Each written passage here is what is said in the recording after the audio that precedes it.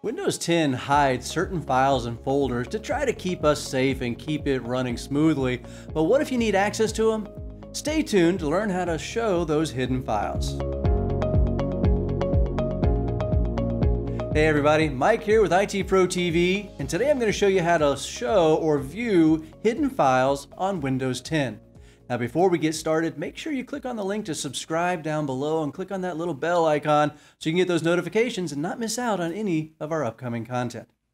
Alright, so you're on Windows 10 and you're trying to find a file or a folder, or maybe you're following a forum post and you can't see it because it's hidden, right? Windows 10 hides several files and folders from us intentionally to try to keep us safe from ourselves because they're files that the operating system uses and really we shouldn't be making changes to them.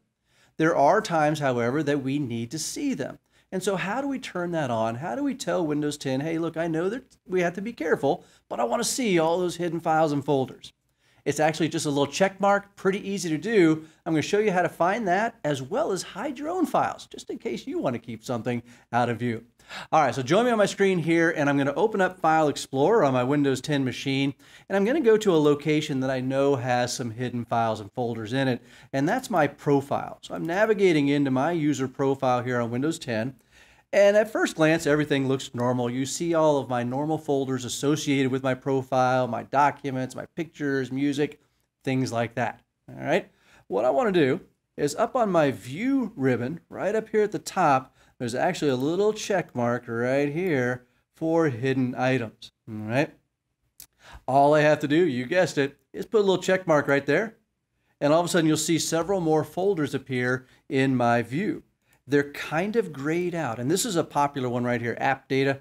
I have had to go in there several times to take care of or fix a problem with an application. So that's one you might have to find. Change some settings for a particular application. That might be where that file is located. You'll also see down here at the bottom, ntuser.dat. That's my actual profile. It's a hidden file that Windows uses. I don't need to modify it typically, but it was hidden before, and now we can see it. All right, so showing those hidden files and folders is pretty straightforward, but that's not all of them. There's actually more. All right, those files and folders are hidden using a file attribute called hidden, appropriately enough. And I'm going to show you how to turn that on in just a second. But there's some other files and folders that are still hidden even though we've checked that little check mark. Let me show you how to bring those into view.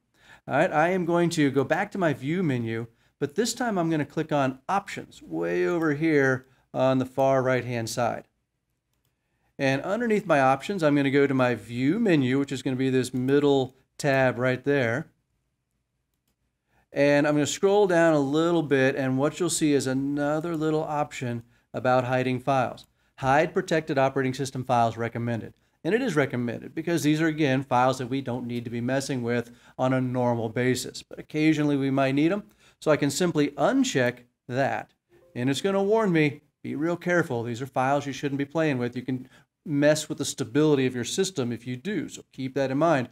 Back things up before you play. And I'm going to click Yes. And now I'm going to click OK. And now look at all the different folders, right? We had app data.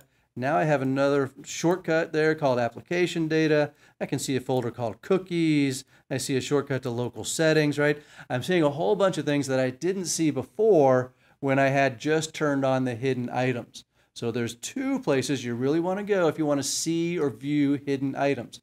The View menu or the View ribbon right across the top and selecting that check mark for hidden items. And then your options in the View tab and hide protected operating system files. Check one, uncheck the other, and you'll see everything your operating system has. All right, now I promised you I would show you how to hide a file as well. I'm going to turn my view, we'll leave it like this. So currently I'm showing everything, right? I'm going to turn off the operating system files for a second. So let's go ahead and hide those again. And that's a good idea. You know, if you uncheck that and you needed to make a change to something, once you're done, maybe check it again so you don't see them because I don't like it. It clutters up my view with things that I typically don't need to see. I'm going to make a new file. And I'm just going to call it demo.txt. All right. And what I'm going to do is I am going to right-click on that file and choose Properties all the way down there at the very bottom. All right. on that properties for that file, and you can do the same thing to a folder if you wanted to, right? There is an attribute right here called hidden. Easy enough, right? I just put a check mark there and click OK, and now it's hidden. Notice how the icon turned a little gray. Like, well, it's not hidden, Mike. I still see it. Remember, we turned on the ability to see hidden files and folders. So let's turn that off. And notice my file is gone, right? Now, it's not gone. I just can't see it. I can actually still get to it if I know the exact name and path. If I type in /demo.txt, right, I can still open that file. I can still type in this file. I can save it, and I can close it just like normal, but it's not there.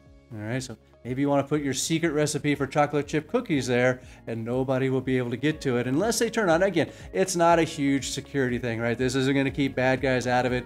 Don't store passwords in here thinking you're safe, because all anybody has to do is turn that on, and there is your super secret file sitting right there, okay? So it's just something you can maybe have a little fun with or keep away from prying eyes, you know, but again, not a huge security thing. There's other solutions for that. So I hope you guys enjoyed this content. That was a look at how we can view hidden files, we can view our hidden operating system files, and even how we can hide our own files. Hope you enjoyed it. Stay tuned for more Windows 10 content coming your way.